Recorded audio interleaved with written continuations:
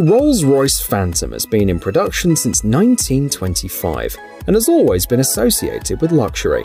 However, some owners can't get enough of the original solutions, and that's why today we have an improved Phantom from 2004 in our selection. The French company Danton Arts Customs undertook this difficult task.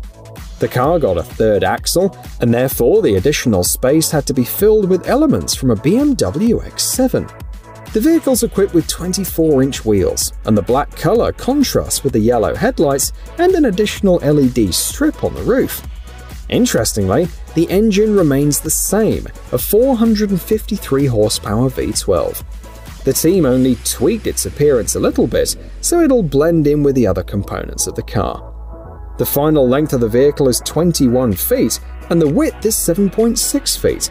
Does it look beautiful, interesting, and well built?